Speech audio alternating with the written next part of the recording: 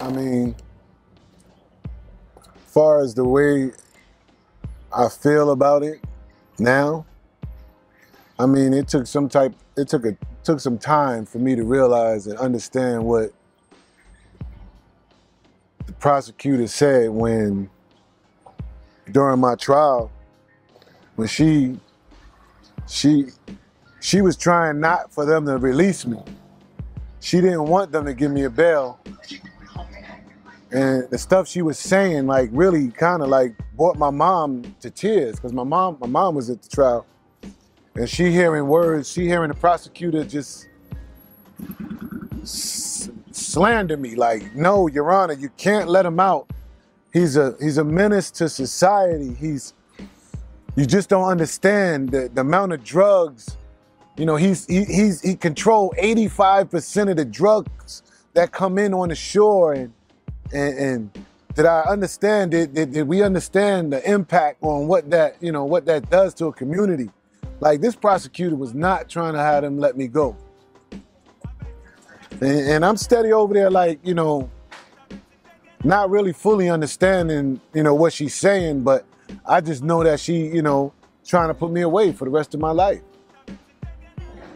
You know, and only for a few years later, it kind of really hit me, like, the impact that all those drugs had on the community, the impact that it had on Cambridge itself. You know what I'm saying? You know, you're not doing shit. She was 100% right. It really didn't help the fact that me, you know, transporting drugs all the way to Maryland, and, you know, my own sister strung out on drugs here. So you get to feel it from both sides. The same thing I did to a community down there, somebody was already doing here. And I understand the devastation, the impact that it had in here, in Marcy. So yeah, you know, I got a lot to do. I got a lot to fix up. That's why I'm so dedicated, you know? But at the same time, as that prosecutor said that, you know, what I was responsible for, you know, she never spoke about, you know, where it come from.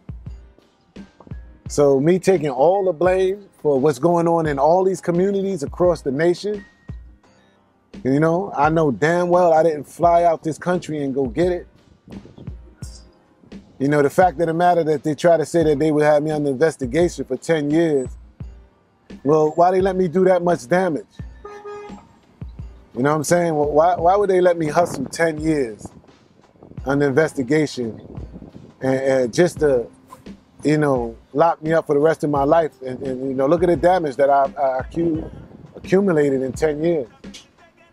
You know, once you got a whiff of it, why didn't you just shut it down? You know, that's the stuff she didn't mention. That's the stuff that the government not gonna mention. They're not gonna mention how much of a part they played in it. That's a dope ass perspective.